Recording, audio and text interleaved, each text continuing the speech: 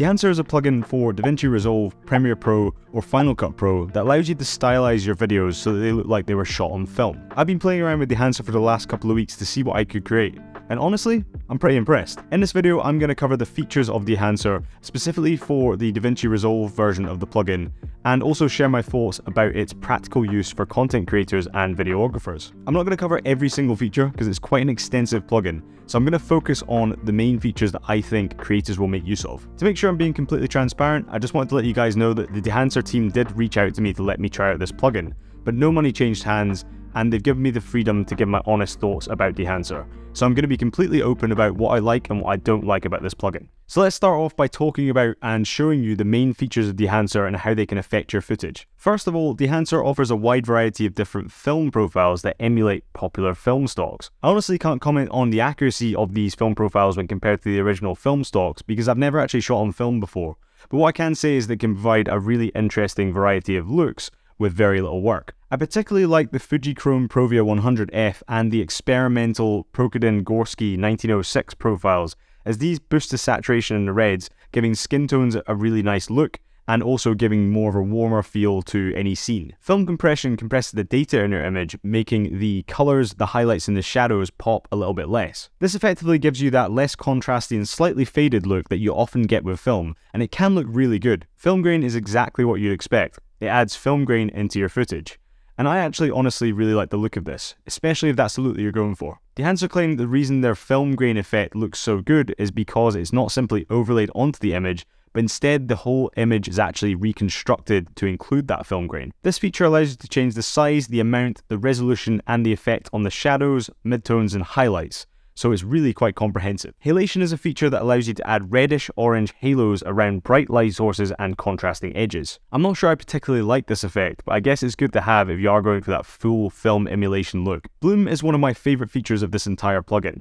It basically adds a layer of diffusion around bright lights, and it looks particularly excellent on things like neon signs or brightly colored light sources. Fundamentally, it gives your video a beautiful, dreamy quality, which can look fantastic if used correctly. Vignette is usually considered a flaw in lens design that can result in either lower or higher exposure around the corners of an image when compared to the center of the image. However, it can often look quite good if you use it to intentionally draw the viewer's eye to the subject of the scene. Film breath is quite subtle unless you turn the effectiveness up to the maximum. This feature emulates the accidental change in exposure, contrast, and color from frame to frame that can be caused by things like inconsistencies in the chemical makeup of the film or instability in the camera shutter. I'm personally not a huge fan of this, but I guess it's again nice to have if you're looking for that full filmic look. Finally, gate weave emulates the swinging or movement of a film strip as it's pulled through the frame window of a film camera or projector. And basically this means that it adds some subtle movement to your shots. As I've said with other features, if this is used correctly, it can look quite good, but I don't personally think this is something that I'll use all that much. So those are the main features that I wanted to highlight, but do I think Dehancer is worth it for content creators and filmmakers? The plugin provides a really easy way to get a pretty convincing film look from digital footage. As I mentioned before, I can't actually comment on the accuracy of the film profiles, having never shot on film before,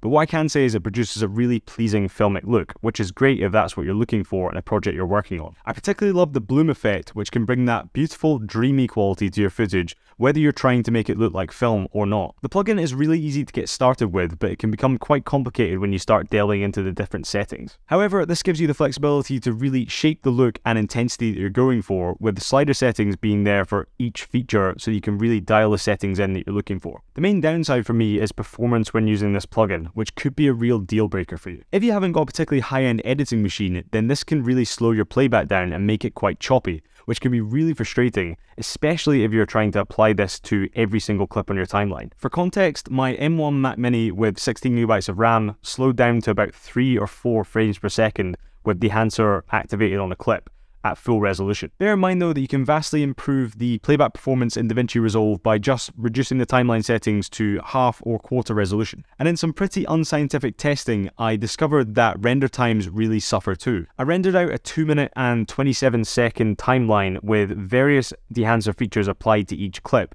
and this took 9 minutes and 51 seconds on my Mac Mini. In comparison, the exact same timeline with the Dehancer node deactivated, but with some basic color grades on it, actually rendered out in only 1 minute and 18 seconds. This means that applying the Dehancer effects actually caused the timeline render to take 7.6 times more than it would have without. I know this isn't scientific, as it really depends on the different Dehancer features that you put on each clip, but it kind of just hopefully gives you an idea of the potential impact this could have on your workflow. I noticed that the film profiles and film grain features seem to have the largest effect in slowing down performance, whereas using just bloom, for example, didn't have anywhere near the same impact. Bear in mind that if you're using a pretty powerful M2 Pro or Max MacBook Pro or a Mac Studio, for example, then your performance should be much better. I tried rendering out the same 2 minute and 27 second timeline on my work laptop, which is a 16-inch M1 Pro MacBook Pro, and with Dehancer activated, it rendered out in 4 minutes and 23 seconds, whereas with Dehancer deactivated, it rendered out in only 1 minute and 1 second. Interestingly, this means that on the MacBook Pro, Dehancer actually only slowed down the render by about 4.3 times, rather than the 7.6 times that we got on the Mac Mini. Based on this, I suspect that the impact of using Dehancer in terms of how much longer a render will take compared to when it's not used will become less of an issue with the more GPU and CPU cores you have in your computer. Moving on to the price, and this plugin ain't cheap. The fully featured Dehancer Pro that I've been testing out comes in at $399, although they do offer single feature plugins such as Dehancer Bloom for only $99, which is quite good if you're only planning on using one of the features that is offered in Dehancer Pro, which makes this a bit more reasonable. There's also a Dehancer Lite version for half the price at $199,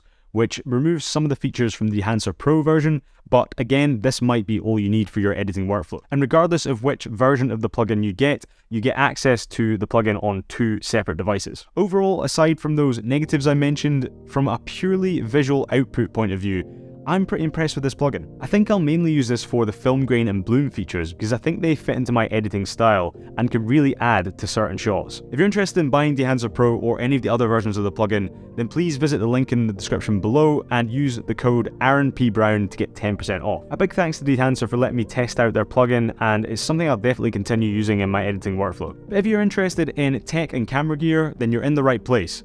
I'm going to put another video on screen right now that I'd recommend you check out next. Otherwise, as always, it's been an absolute pleasure, and I'll catch you in the next video. Cheers.